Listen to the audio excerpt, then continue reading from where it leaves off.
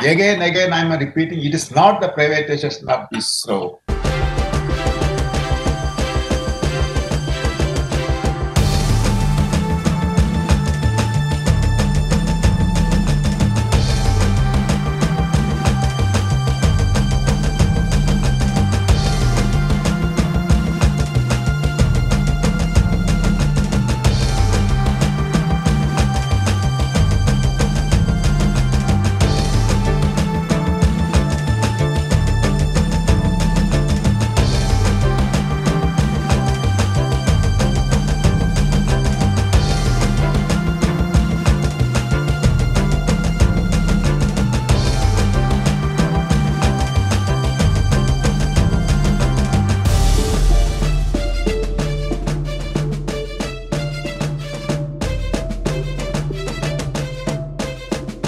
The space sector reforms in the Vikram Sarabhai's centenary year is of great symbolic value as it aims to widen the space industry base within the country.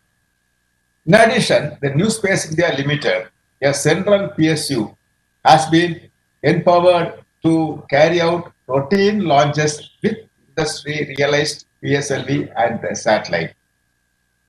When space sector reforms were announced by the government, there were many misconceptions like it would lead to privatization of ISRO. It is no. Again, I am repeating, it is not the privatization of ISRO.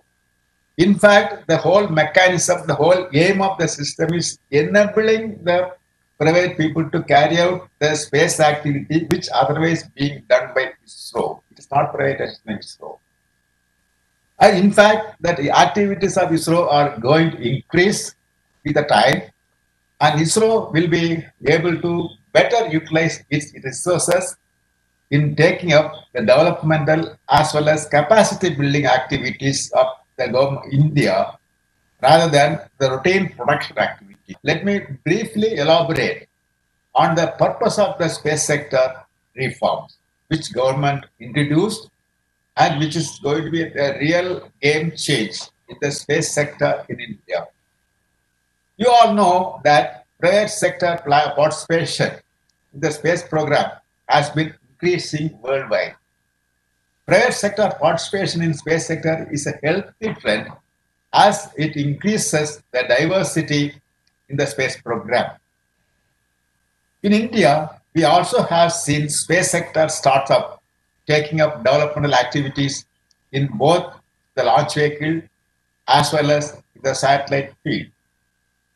However, there was no mechanism available in the country to extend any kind of technology or infrastructure support to them. Moreover, there was no regulatory mechanism to control the private sector activities because space activities, it is not a normal activity.